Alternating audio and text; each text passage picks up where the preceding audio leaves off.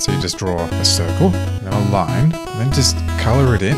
Hey, what's up guys? Welcome to Drawing with Moxie. Today I'm going to give you guys 10 digital art tips to help you draw better and faster. We're going to take my painting of Nessa from this to this. I've been doing digital art myself for like, wow, 10 years. So hopefully there's a few things that I can pass on. If you have any tips to help anyone else that might see this, put it in the comments below and let's help each other out. If you're ready, remember to subscribe, hit the bell so you don't miss anything, and let's go. Tip number 1, brushes don't matter much. Seriously, I did this whole painting with 3 brushes, really just variations of one brush. All you need is a hard round brush, a soft round brush, and something that's fully opaque. If you don't want to set them up yourself, I've got them available on my website for free. And that's a great price. You can just download them, install them, and now you have everything you need. What's more important is understanding shapes, forms, lighting, and values. In step 8, I go through how you can do basically anything with just a lasso tool and a soft brush. So stick around. Tip number 2, don't just use reference, use varied reference. Just spend like 5 minutes before you start drawing, just getting some ideas. I grabbed different styles of the character I'm drawing. So the concept art, 3D model, cosplay. I know some of you out there aren't even using reference at all, and you should be. And if you get a bunch of it, then you'll go even further beyond. Bring it all into your document and just start sketching. Tip number 3, get loose when you're sketching. Warm up, draw some weird lines and shapes and swirls and all that. And when you actually start, don't start trying to draw the best I've ever drawn. I almost always start with the body and try to draw everything in big swooping lines. Now's the time to try everything. You know, make mistakes, screw up, try things you're not sure about. It's really easy to change things when you're sketching, so take advantage of that. My original drawing for this was actually pretty rigid, so I've gone back and done a quick alternate version. When you're drawing, try to use your elbow as the pivot point instead of like your fingers or your wrist. It'll help with those cleaner lines. I actually still struggle with this a bit when I'm drawing small like this, but like I said, it really helps the most with big, swooping, clean line art. Anyway, here's what the sketch looked like. And let me know who your favorite Pokemon trainer is in the comments. Next tip, tip 4, use the navigator. That's this thing down here. The navigator is good because you can see your entire drawing, and no matter how zoomed in you are. So you can be working on like the details of the face. You can still see the whole drawing without having to zoom in or out or anything. You can set it up by going Window, Navigator. Easy. Tip number 5, flip your canvas. This is probably the most helpful thing you can do and easily the most scary. You can be going through this drawing, loving what you're doing, and then you flip it over and there's eyes in foreheads and everything's weird and malformed, and you just get sad and disheartened. But flipping it tells you exactly what's wrong and how to fix it. Sometimes when you've been working on something for too long, you just get too close to it. So this helps you keep things balanced and even. And then you can just go in and change the things that look weird. I often use liquify, which you can see happening here, and I'll talk about it more later in the video. You want flip canvas horizontal set to a keybind you can use really easily. I have mine set to Control-Shift-R. Next tip, were you never able to figure out how to color in between the lines as a kid? Me either. So here's something you'll really like. The lasso tool. Tip 6, lasso tool flats. Use the lasso tool to create the exact shapes that you need for your base colors, and then just use either the fill tool or just hit Alt backspace and it fills it in just like that, which is at least 37 times quicker than painting the whole thing in. Don't underestimate this tool. More about it in tip 8, but first, tip 7, locking and clipping layers. If you hit this little transparency icon here, you can lock your layer, which means you can only draw on the areas that have active pixels. So on this locked face layer, I can only draw on the face. Even though I'm painting the brush like all over the place here, it's confined to that locked layer.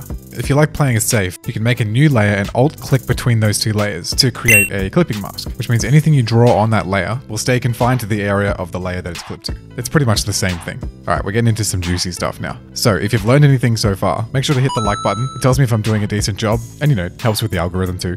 Smash like. Tip 8.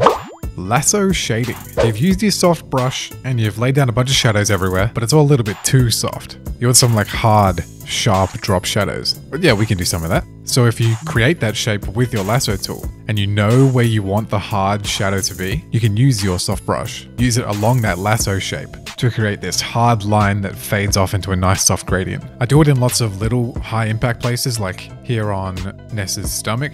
The hair to get some really reflective shininess to it. Basically just like painting a sky in her hair here. It works great on basically any really close drop shadow, like the hair here. Excuse my massive head. And you can definitely do it with highlights too. Like in the little eye crevices here. I don't know what these are called. I did it on the upper nose as well, and you can see it on the neck too. It's such a ridiculously simple but realistic technique. Just a nice soft flick of the pen, then a lasso selection, and boom, you've got yourself this crazy drop shadow from the arm that maybe doesn't make sense. I don't know. You can even use it for like anime cell shading. Underrated combo. Ready for another crazy overpowered tool? The dodge tool. let's talk about highlights. Man, this tool is so broken. It is overpowered, it is way too good. And it can also completely ruin your drawing. It can be your best friend, but it is also a complete noob slayer. The dodge tool basically creates a warm spot.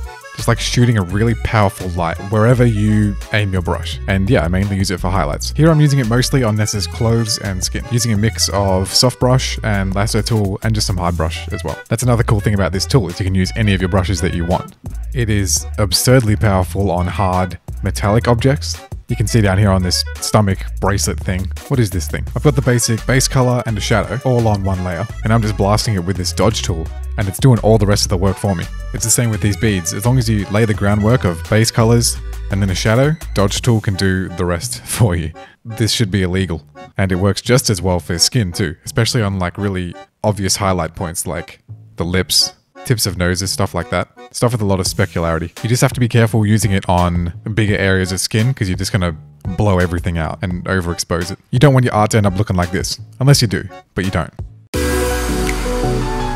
And we're at the final tip. I'm glad you made it this far because this tip was a game changer for me. And it probably will be for you too if you don't know it already. Tip 10 is...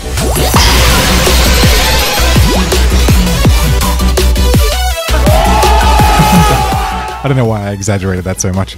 Liquify is ridiculous because you can just move anything like water. Oh, I get it! As long as all the stuff you want to move is on one layer, you can just fix anything. I've noticed myself using less and less layers the more I do digital art, and I think this might be the reason. Liquifying things around sometimes distorts whatever you move a little bit. It kind of blurs it, so you might have to go back in afterwards and clean up a bit, but it is beyond worth it. So like I was saying, because I have the entire face and all the features on one layer, I can go in here and just move the nose around or the mouth, anything. And like I was saying, it's really powerful when used when flipping your canvas horizontally, because if you see anything wrong, you can just liquify it around. You'll want this on a really easy, reachable keybind. Mine's set to Control-Shift-X. And yeah, if you're delicate enough with it, you can change expressions. You can move their eyebrows around like I'm doing here. I also use the mouse a lot for this, just for the really precise movements. I find it to be a little more accurate. You don't want to go too nuts with this. Like I mentioned, there's a bit of smudging, and some things are just better left to being on separate layers and transformed with the transform tool. So there you go, 10 digital art tips. Hopefully 1 or 2 were helpful, and if they were, smash like for me because it helps like mad. If there's something specific you'd like to see a tutorial on, leave that in the comments. And yeah, if you're new, hit the subscribe button. I have so many more videos coming. Challenges. Speaking of which, if you missed my drawing Pokemon as Animal Crossing characters video, click here. If you want to learn more, I actually do big artworks like this every month on Patreon. This month, we're moving on to Smash Bros characters. Just did a big poll on Twitter, and it looks like it's 02 Samus. Follow me on Instagram, Twitter, TikTok. Join the Drawing with Moxie Discord. We share art and do critiques over there. I'm always chatting. Links in the description. Thanks for watching, and I'll see you next time.